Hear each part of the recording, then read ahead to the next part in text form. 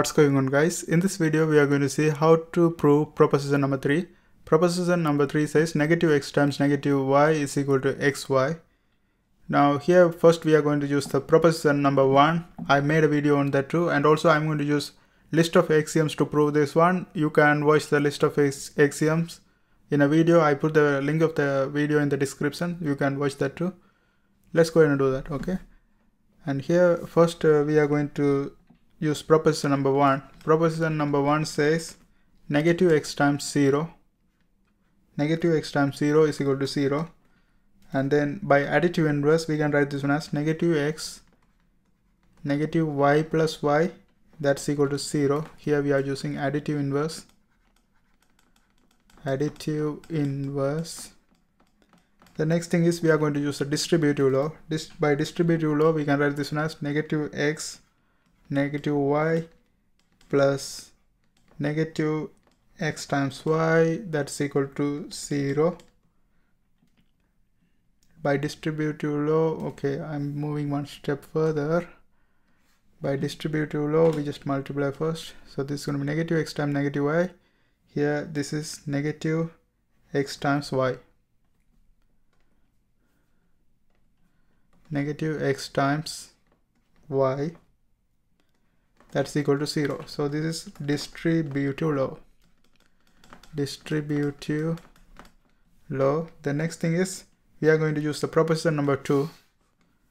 In proposition number 2 says that when we have negative x plus negative y, and actually multiply by negative y plus negative xy, that's equivalent to 0 by proposition number 2.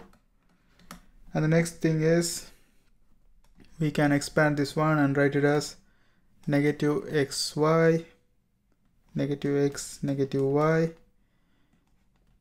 plus negative xy, and we are going to just add xy to both sides. Xy is equal to 0 plus xy. Okay, the next thing is we are going to use the associative law. By associative law, we can write this one as negative x times negative y plus negative xy plus xy, that is equal to xy. Here this is associative, and this one is identity. Identity, when you add 0 plus xy, 0 can be eliminated. That's identity.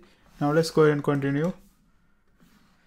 And then here we can use the additive inverse. Additive inverse says plus x, actually minus x times minus y, and when you add these two together, that's going to be 0. That's equal to xy. Here we applied additive inverse. And finally we will derive this one by identity. Minus x times minus y is equal to xy by identity. And that's what we finally want to end up with, right? Minus x times minus y is equal to xy. So here we are using bunch of axioms. If you want to know what are these axioms, what does this mean, I made a separate video on that. I put the link of the video in the description, so you can go ahead and watch them. And that's it. And if you're trying to learn discrete mathematics, there are a bunch of videos in my playlist. I hope you guys watch that too. Don't forget to subscribe. See you next time.